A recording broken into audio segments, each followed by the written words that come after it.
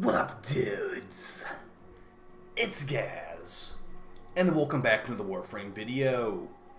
So, DE snuck in some changes to the Ascension game mode last week, and I didn't really have time to cover them, but it did change how fast Ascension game mode is played, and kind of the meta as far as overcharging the elevator. So let's get right into those changes today, and go over the current strategy for overcharging and basically doing these missions as fast as possible. We have a new best time for my clan, 5 minutes 9 seconds on one run. And honestly, with these strategies today, I think sub 5 minutes might actually be possible on this new game mode. So let's get right into it. Just a heads up though, I did also change my one-shot Zephyr build here as well, just to make it, because I've had to complain, people saying it's a little bit hard to one-shot the Lich. I've made it a little bit easier for you guys today too. So let's get right into what we have. So what did DE change with the Ascension game mode? It's going to mainly involve them changing how the overcharge mechanic works on the elevator. And it actually, there is a particular way you want to do it to get the most out of it now. But yeah, the main thing is it's actually easier than ever to keep the elevator overcharged after the previous change. So the big thing here is that if you've been watching the previous Ascension guides, you would know that there are two different types of power cells for this elevator. I'll see if we can get to that part in the footage. So there's going to be the extremely glowing green overcharger cells, and there's the not very bright at all normal cells. So the guaranteed cell they give at the beginning of this elevator is an overcharger cell.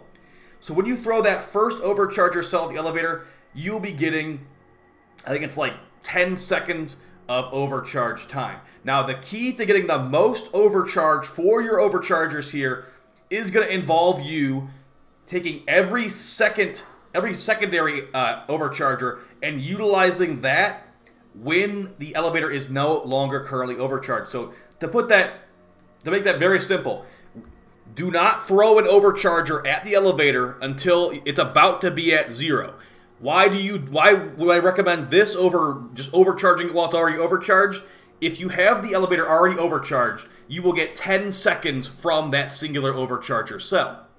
But if you wait until the elevator is at 0 and it recently stopped being overcharged, you will get 20 seconds of overcharge from one cell. So the key here is to wait until it's about at 0. Don't throw it when it's at 1. Throw it when it's at 0. You will be overcharged for like you will not be overcharged for like half a second, but you're getting 20 seconds from one overcharger, unlike 10 seconds from a singular overcharger. Still be aware that, like, you know, having a designated overcharger camping on the elevator is probably one of the smarter ways to do this.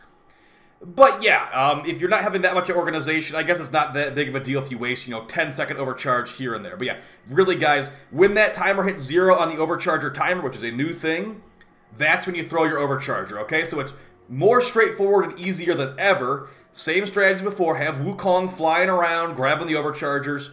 Have Zephyr grabbing the overchargers. The big thing here is just don't throw the cell until you see it no longer overcharged, because you're getting double value from your overcharger cells if you do that. Beyond that, not really much has changed. DE has kept in the one-shot from last guide with, I'm currently using Zephyr to one-shot. There's other strategies too, but until, those are actually needed, we're going to keep that one as the main strategy. Yeah. So, your designated overcharge, just be watching constantly, making sure that the thing is about to be not overcharged, then you throw it on there. Now, you can stack the overcharger up to 30 seconds, but again, that's going to be a little bit less efficient as far as use of your overcharger cells. Overcharger cells do require you to go find them in the environment. They do not drop from enemies. That did not change either. So it's just, it's less effort for your teammates. Like, bringing normal cells to the elevator is hardly worth it. You only really care about overchargers when you're doing this min-max. Now, our elevator ran out of overcharger cells, unfortunately, but partially me not really helping too much. So if you are the overcharger, make sure you're paying attention, because you are the one influencing how long the mission takes. In the 5 minute 9 second one, the elevator was literally overcharged the entire time, okay? So the more you overcharge it, the faster you'll go. And yeah, as long as if you're one-shotting like I was in the video the other day too, that's going to be a great way to save yourself some time. Now, in this footage, I did not one-shot because I did the timing wrong. I think we had like a weird load time or something like that. But I'm going to show you the new setup to make the one-shotting easier than ever, okay? So right there, it had 1% health. I did a double slime attack because I had an 11x multiplier. So yeah, on this previous build, you had to have like everything stacked up, everything like Vigorous Swap, currently procced, all that stuff. On the new one today, guys, it will be a lot easier, a lot less effort required to one-shot that Lich. Okay, so let's get right into the new Zephyr one-shot build. Now, compared to my old Zephyr build, it is going to be a little bit slower movement speed-wise. There's definitely some annoyance factors to it. But overall, yeah, easier one-shot on the Lich, which is the main reason you're bringing Zephyr in the first place, at least for me. All right, let's go into what we have here. All right, so as far as the Zephyr build, it is extremely similar to the previous Zephyr build, but we mainly changed out a couple mods here. The mods that we changed out are going to be the slam attack damage mods. So, still got the Frag Prime as our one-shot weapon. Still got a whatever secondary you want to bring as your like add clear weapon, and still have the Rauta to get easy combo multiplier from shooting this thing. You get like 20 combo per shot with this. But yeah, on Zephyr specifically, we have one purple equilibrium shard. If you need an easier one-shot, you can put on purple crit damage shards if you want to. But reminder, in the previous video, we did not need any purple crit shards to one-shot the Lich.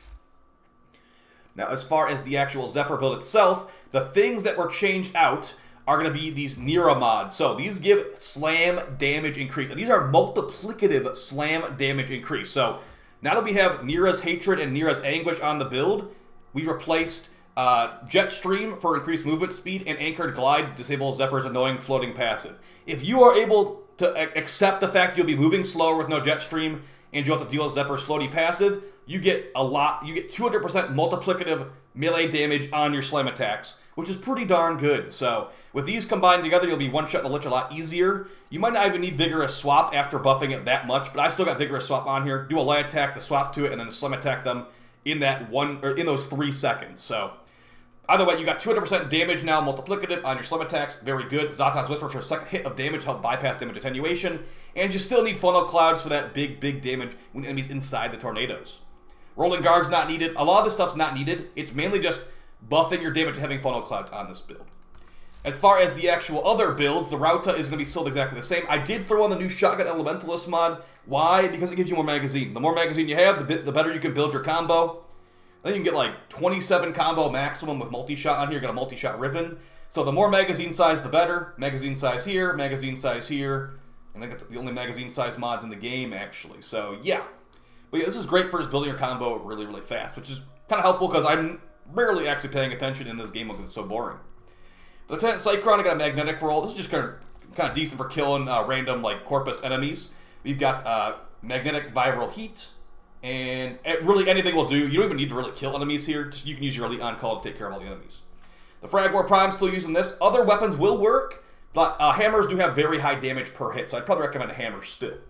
We've got a gas build on here because Prime Fever Strike is a lot of elemental damage. We also got melee exposure for 240% corrosive damage. Now, for slam attack mods, I technically could throw on a slam attack mod instead of killing blow. So instead of 120% melee damage on heavy attack and wind up speed, we get 200% melee slam damage. That's probably better. Let's just throw that on there for right now. So now our slam attack went from 17,000 damage to 28,000 damage. So not too bad, but the wind up speed is reduced. But yeah, slam attack damage mods are going to be really, really powerful for our slam attacks here. And the rest of the stuff is just pretty self-explanatory. The enemy is a Corpus, so we use Band the Corpus. Prime Pressure Point for a bunch of extra damage. Crit damage because we're using crits. And we've got a double crit heavy attack efficiency Riven with minus status chance.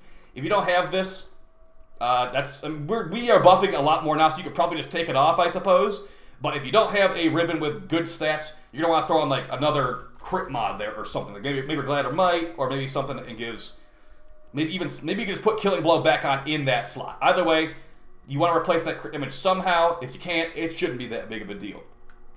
But yeah, with the combination of the Nira mods on here now, guys, it should be a lot easier of a one-shot when you don't have a Riven or anything like that. So so we got a total of 400% slam damage now. We'll be hitting really, really hard. So as far as the big changes to the Ascension mode, it's really going to be mainly the overcharger. The overcharger is a pretty big deal as far as the differences that they made to it, and it is ultimately making Ascension a lot easier and a lot more chill. You don't have to be like super meticulous about your overcharger. Like, oh, is the overcharger about to run out? We were kind of just going in blind before. Like, we don't know how much overcharger's left. Now there's a timer. It makes it a lot more straightforward, and yeah, you can actually grind out your arcanes a lot more simple now. So event's still going to be around for a couple days, or a couple weeks, I mean, and yeah, after that, we'll see what happens with TennoCon. So Hope you guys found this video at least somewhat interesting and helpful. It's not the most fun event. It's not meant, like, even DE knows. They're like, all right, throw in the alerts. Let people do alerts instead of grinding this elevator, because it gets really boring fast.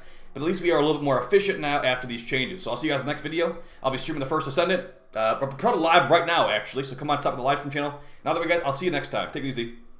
Peace.